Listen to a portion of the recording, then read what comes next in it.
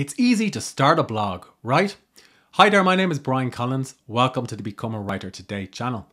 I started my first blog back in 2014 and I started Become a Writer Today in 2015. Since then, I've published over 1,000 different posts. I used to write all of these posts and content myself, but a year or two ago, I started working with other writers. And it was only through doing this that I was dramatically able to scale the site in terms of an audience and in terms of revenue.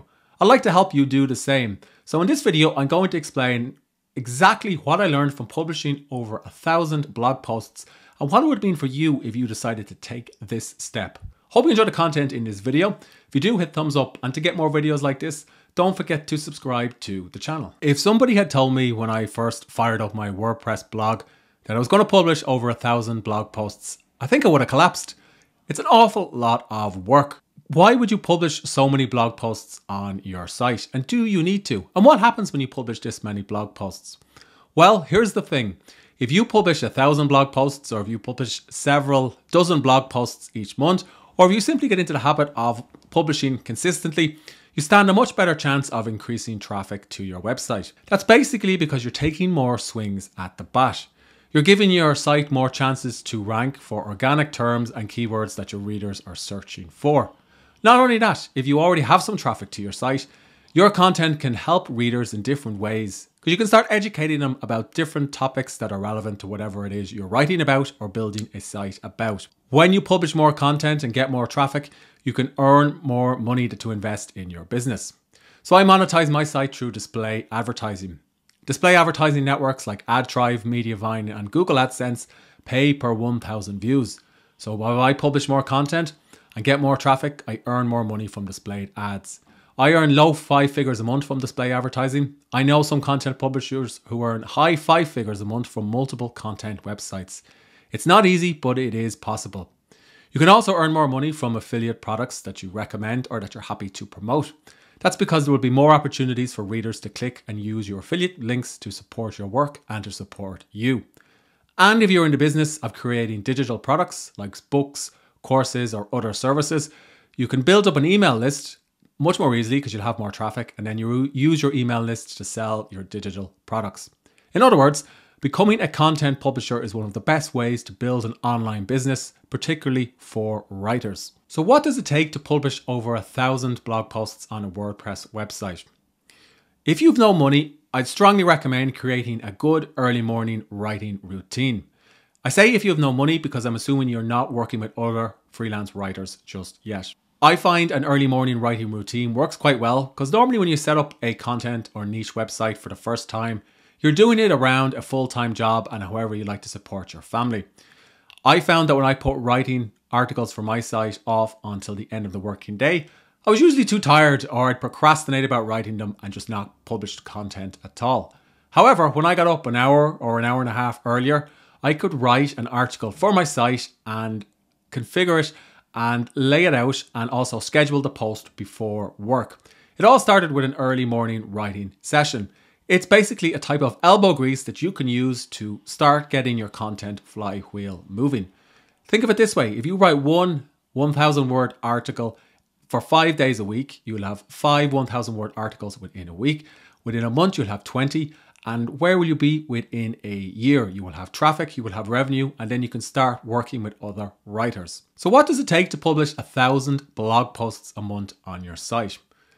Well, if you're starting out, I'm going to assume you don't have any money to work with other writers or to outsource content production. If you're anything like me, chances are you're starting your content or niche website and you already have a job that you depend on to support your family. When I started to become a writer today, I was working a job as a copywriter, and I found that if I put off writing articles for my site until after work, I'd inevitably be too tired and I'd say it'll wait till tomorrow.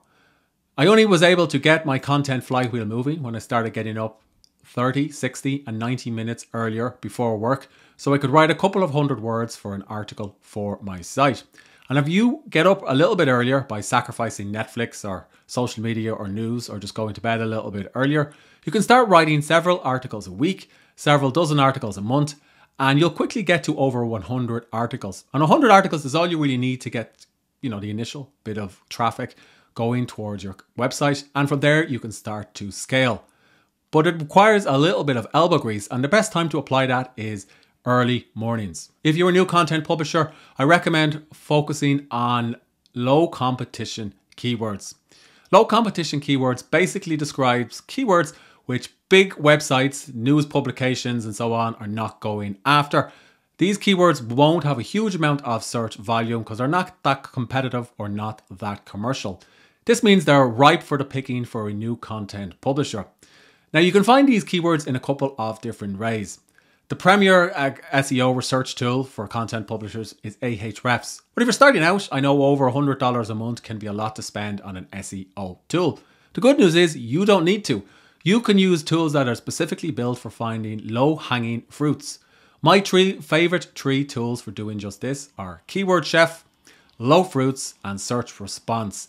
Using any of these tools for just a couple of dollars a month, I can find dozens and dozens of ideas for articles to create content about. And because these article ideas are low competition, these articles stand a much greater chance of ranking for my site or for a new site should I decide to start one. Also, when you get into the habit of using these tools, you'll naturally start to get a feeling for what your ideal reader is searching for and how you can help or educate or inform them with your content.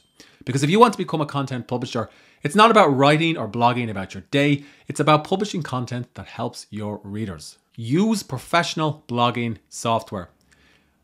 I love tinkering with the latest writing and blogging tools. I've got extensive reviews about many tools on this channel, which you should check out. However, if you're going to start a content website today, it should always be a self-hosted WordPress website. Yes, there are other tools that you can use which work for different business models, including Substack and Ghost. But if you want to build a content website that's monetized through affiliate promotions or display advertising, it's easiest and fastest to do it with WordPress. I use WordPress for all my sites, apart from a newsletter project, which is a little bit different to what I'm describing here. In terms of actually writing articles yourself, find one tool that works with your writing workflow and stick with it. That said, here's what I use. I currently write my articles in Ulysses. I use Ulysses because it supports Markdown. That's basically a way of formatting content for the web using a series of hashtags, asterisks, and so on. I have a video all about Ulysses on this channel. Basically, I can write an article quickly in Ulysses and press the publish button and it'll upload straight to my WordPress website. I also use Grammarly extensively to edit my writing and writing by other writers. I've installed Grammarly locally onto my computer so it can scan through my first drafts in Ulysses, fix typos, spelling mistakes, and revise some sentences. I've tested all of the grammar checkers out there. To be honest, Grammarly is the #1 grammar checker that you should try, and I have videos and discounts on the channel that you can find, and I'll include some links in the notes below this video. I'd also recommend investing in some email marketing software at some point so you can distribute your content. I use ConvertKit. It's not necessary to use ConvertKit, but find one that works well with your WordPress website. Once you've picked a few different tools and an SEO tool, stick with them. There's no need to procrastinate by looking for one tool and then a new one and a new one.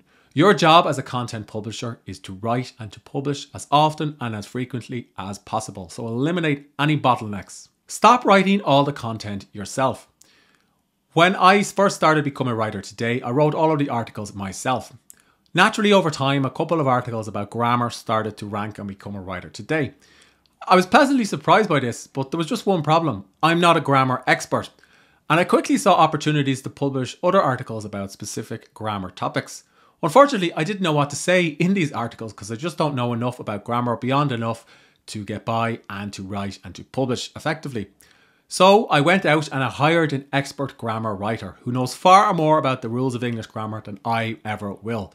She writes articles for Become a Writer Today once a week, and these articles rank quite well in Google and they help the site attract more traffic. But not only that, her articles are informing and educating readers in a different way to how I could do it. So in other words, hiring this grammar writer was a step for me in separating my personal identity from the site.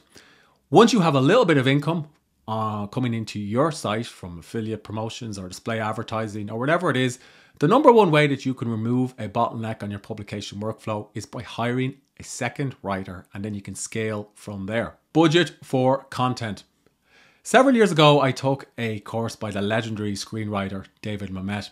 I've no ambitions to become a screenwriter. I just like hearing about how other writers think about the creative process.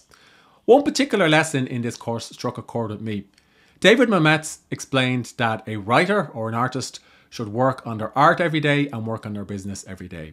If he or she does one thing for their art and one thing for their business, they'll never go broke and they'll never have something to say or to release out into the world.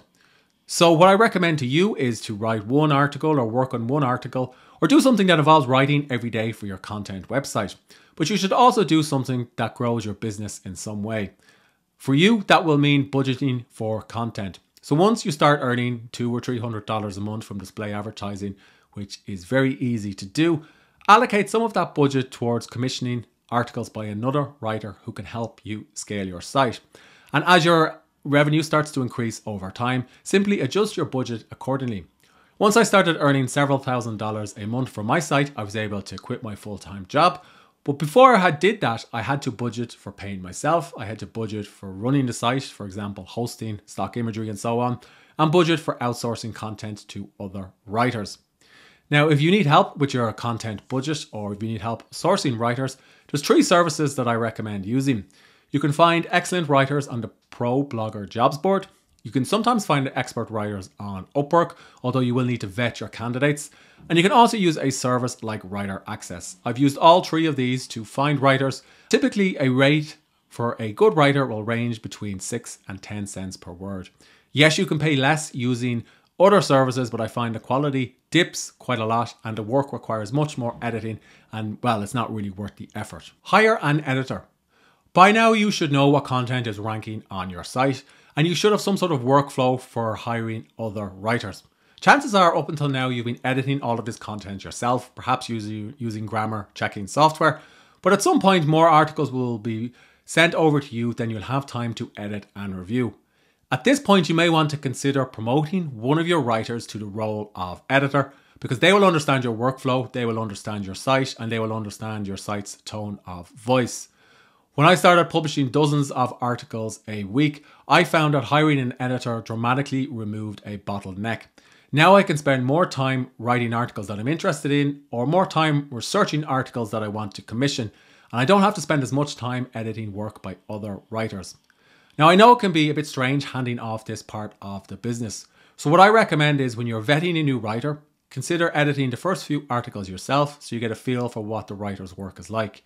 Then when you're happy to work with them on an ongoing basis, hand over the editing of their work to the editor that you've hired. This way you'll be able to scale your content website or content business much more easily. Create a publication workflow. When you're publishing content at scale, it's not good enough or it's not helpful to just simply have a list of topics that you want to write about. You're going to need some way that you can visualize the status of each article, who's working on it, and if it's in draft, editing, or published. There's a couple of ways that you can do this. The tool that I use the most is Trello.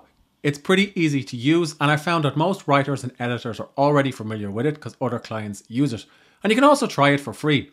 Basically, I have 3 different columns on Trello with some variations depending on the content website.